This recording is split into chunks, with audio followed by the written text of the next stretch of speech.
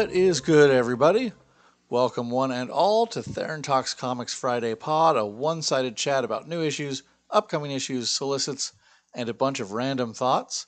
And this is 3 in a row. If I didn't know better, I'd think I was finally getting my stuff together. If you're finding this on your podcast services, please consider hopping over to Theron Reads Comics on Substack for additional reviews and articles. Feel free to check out anything of mine that I shamelessly promote. But, after we've spent this precious time together. No matter where you're listening to this, you can always find me on Twitter, Bluesky, YouTube, Facebook, and Instagram as Theron Reads Comics or at Theron's Comics. And if you like what I'm doing here, a subscribe, a share, and a comment are great ways to support the reviews and the page.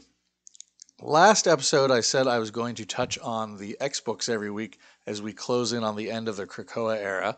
But this week, I'm going to pivot to Peach Momoko's Ultimate X-Men #1, a fantastic comic. Absolutely fantastic. By far the most creative Ultimate title yet, and biggest departure from the 616 universe, and a whole different way of looking at mutants and the X-Men.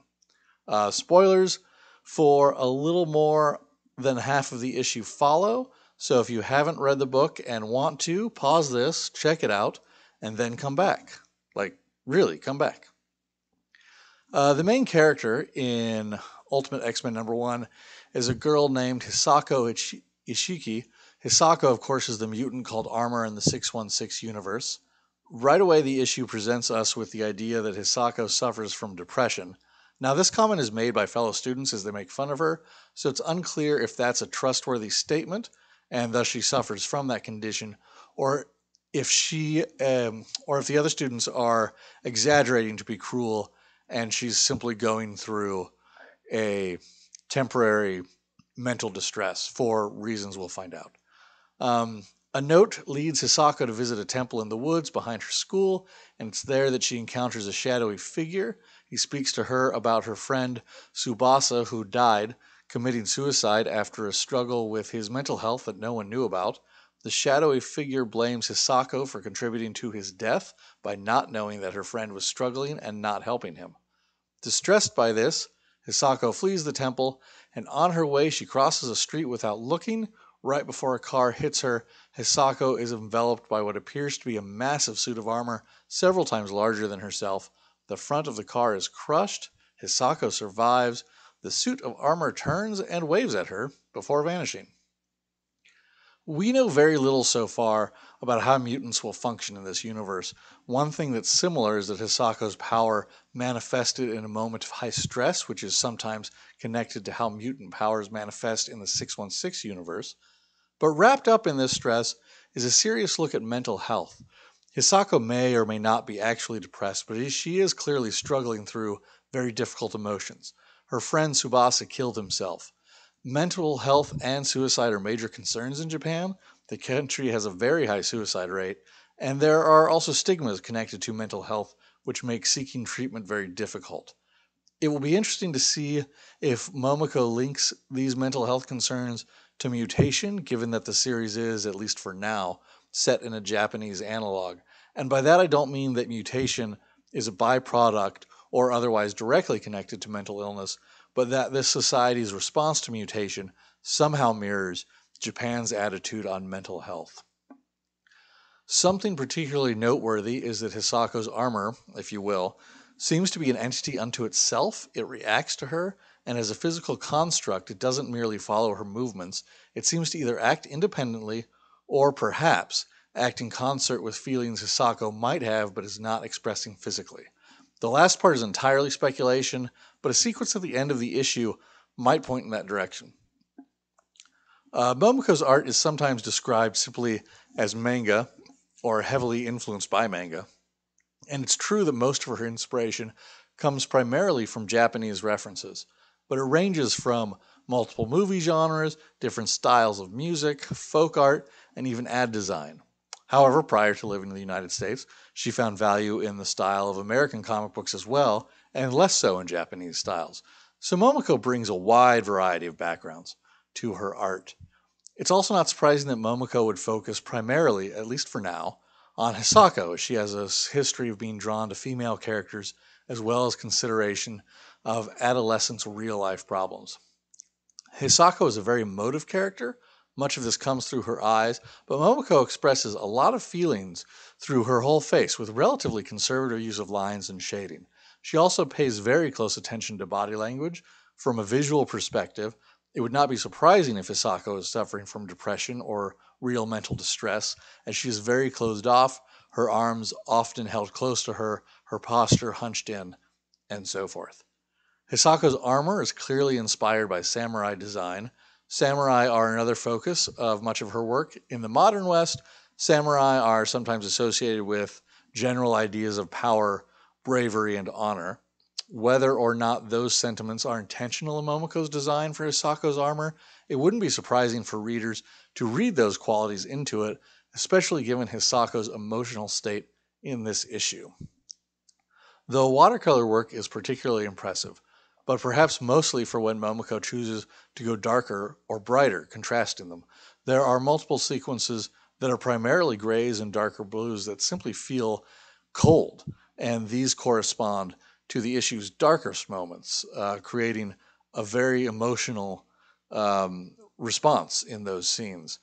Lanham's lettering is noteworthy for basically staying out of the way of Momoko's art.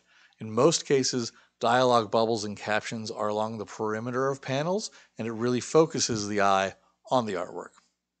It's safe to say that Ultimate X-Men will not be for everybody, and where as readers can find a lot of thematic and even story similarities between the other two Ultimate series and their 616 counterparts, this series seems primed to go in completely different directions, if this issue is any indication. As far as Marvel's comics go, I would consider this a big risk.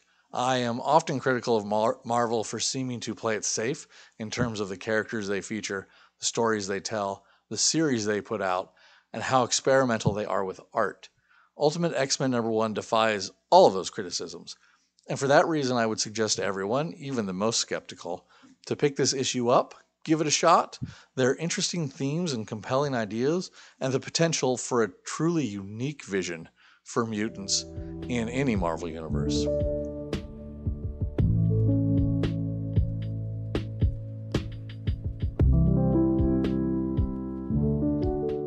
With the Ultimate X-Men number review out of the way, I want to hit on a few ideas before I head out the door.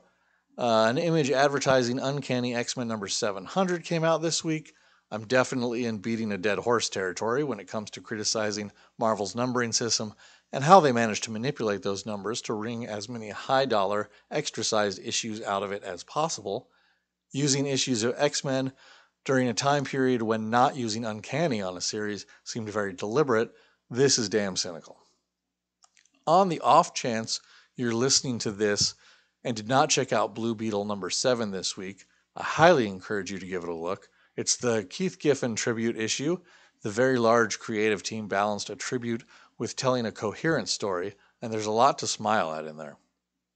I didn't put out a review for it, but Thanos number 4 was a fascinating rumination on the inevitability and necessary acceptance of death. This Thanos series brings a lot of metaphysical and existential ideas to the table. If you're looking for a superhero comic that really has something interesting to say, I highly recommend it. I am less enthused, though, about the final issue's promise that Thanos will return in 2024. I don't want Thanos to return. Give him the lion's share of the decade off. Too often his return means infinity baubles, and those things just need to be chucked down a cosmic garbage disposal, if you ask me. The Hollywood Reporter this week had an article about an upcoming series from Kieran Gillen and Casper Wingard, maybe. I might have butchered the last name. It features, per the article, superpowered beings with the destructive capabilities of America's nuclear arsenal. It's also said to sit somewhere between the aesthetics of subversive works such as The Boys and Watchmen. From other things Gillen says in the article, it's a near certainty that this is X-Men inspired, and it's out from Image in August. I will be very curious about that one. The books I'm most looking forward to next week are Symbiote Spider-Man 2099 number 1. Hard to beat Peter David coming back to the character he kicked so much ass with in the 90s.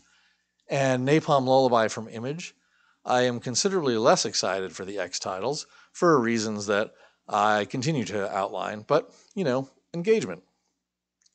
A note on my own review system. You may have noticed that this week I put out 4 full-length reviews, plus the Ultimate X-Men review on this podcast, and fewer mini reviews that feature on Twitter and in the review roundup. I'm going to try to continue to focus on a larger number of full reviews and podcast reviews, at least when I have significant things to say about the issues. This might result in fewer mini reviews, and I might start putting some of those mini reviews only on the review roundup. Social media engagement be damned. And with Amazing Spider-Man number 45, which is billed as a bit of an aftermath book coming out this week, I should have a complete Gang War podcast coming soon. I think I mentioned it on Twitter, and there was some response positive to that coming. And that does it this week. Thanks for giving me some of your time today. As always, feel free to drop a comment, regardless of whether you think I'm spot on or totally crazy. Find me on all the social medias I mentioned earlier. And until next time, peace out.